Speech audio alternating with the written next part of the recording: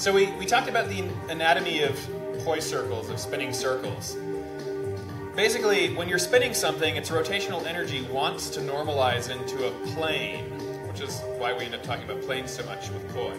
When you're spinning in a particular plane, making a circle, you have a direction of spin. It's like a wheel rolling in that direction. And no matter how you orient yourself to that circle, if you don't stop it and change direction or bend the plane around, your wheel is always going to be rolling that way. At some point or another, though, you get to a boundary where you can cross over to the other side of that plane, because planes have two sides.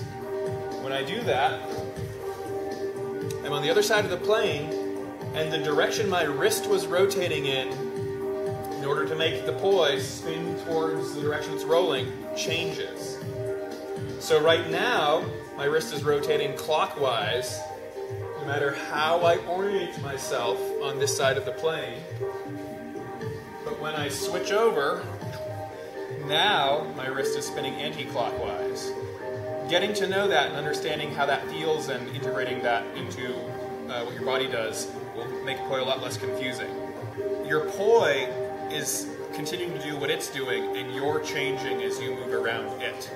So we played with walking around the poi and trying to keep it on a plane, switching over to the other side of it and continuing on.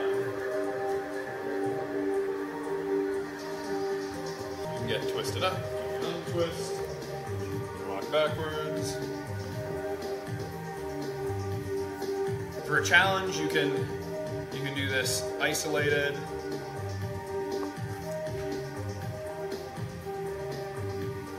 Or if you really want to be brutal on yourself, try it with a cat-eye.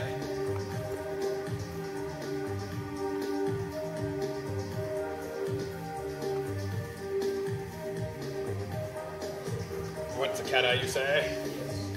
Then we focused on cross points, because as you're turning around and you have to cross from one side of the plane to the other, that tends to happen more naturally by doing a figure eight. We're not often actually walking around our poi when we're performing. We focused on being able to be accurate with our cross points and aim them in different places. A good way to visualize the cross points of a figure eight, once again, is with two hoops. It's not a flat figure eight, it's a figure eight that's bent around you. So you've got a circle on either side, but they meet in a point in the middle. And that point can be, you can point that cross point at different angles. So we played with not just aiming our cross point out in front of us at the horizon, but moving where we aim the cross point at different angles. All the way down towards the ground, hitting a point on the ground, bringing it all the way up, up, up to a cross point on the ceiling. We played with being able to stop, turn around, and start spinning in reverse, continuing to hit cross points and bringing those cross points down. So we're playing with getting a full range of motion, all the possible angles around a big circle that you can point your cross points at. We also played with this standing more in wall plane, this sort of fencer's stance. And that allows for a nice smooth transition all the way around your body.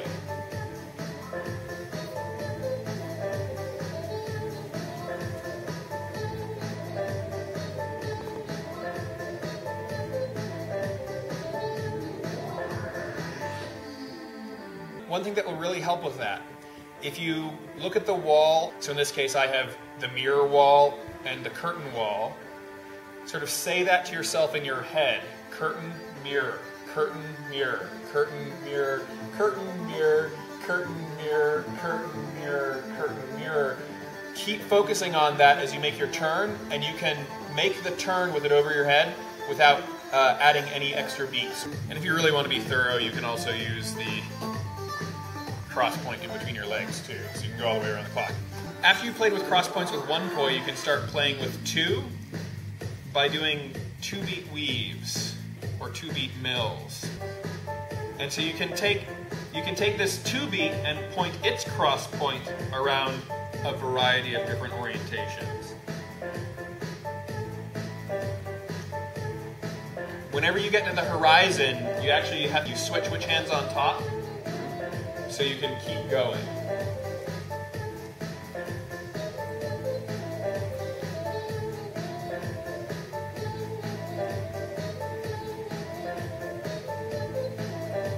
So that range of motion really will get you comfortable with any of the possible mills and weaves that you can do.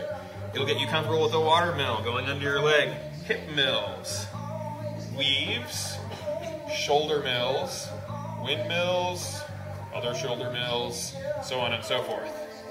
Since we were playing with split time, another thing that's good to practice is separating your poi into two circles next to each other. At that point you notice that there's a central focus point that they keep touching or meeting while you're spinning in split time.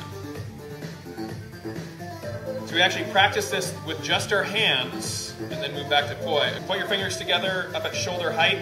That's your central focus point. You're going to move your hands up and down, all the way out to the T, up and down, back to the central focus point. Really getting used to always coming back to the central focus point is key to being able to hold split time with your poi separated or your arms separated, no matter what angle you end up spinning at. Your hands are clapping at that central focus point. You can make it big, you can make it small. You can start out going same time, same direction, and then alter the timing so one's dropping down while one's coming up.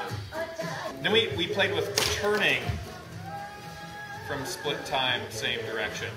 As your poi open out from that central focus point, that's when you can turn into long arms, split time, same direction, and continue turning to use the central focus point on the other side.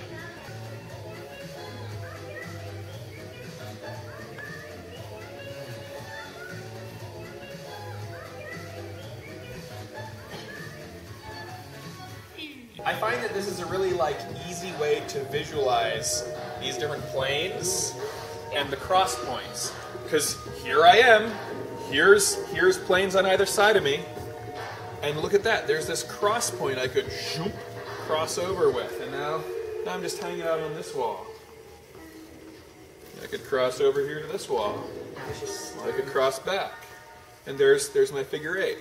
Or there's opposite directions, right? And what this insinuates is, even though I'm working with a cross point here, it insinuates the possibility of one opposite this cross point all the time. So not only can I cross here, but I can continue through, cross and reverse here, or I can follow this diagonal if I want to do a pirouette. Yeah. And that's the thing, really, a pirouette does naturally go at this slight diagonal.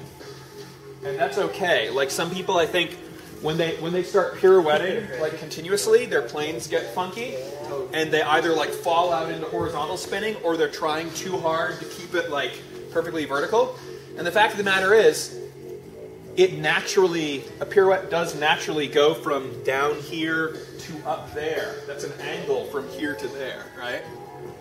And so you just have to sort of be aware of that and be able to keep that plane. And once you come back to being on one plane, that's when you flatten out. You go from this diagonal to a nice vertical plane again. If you're conscious of that and play with it and feel when you need to shift from this diagonal pirouette plane back into, okay, I'm on the vertical plane again, then that'll smooth out a lot of things.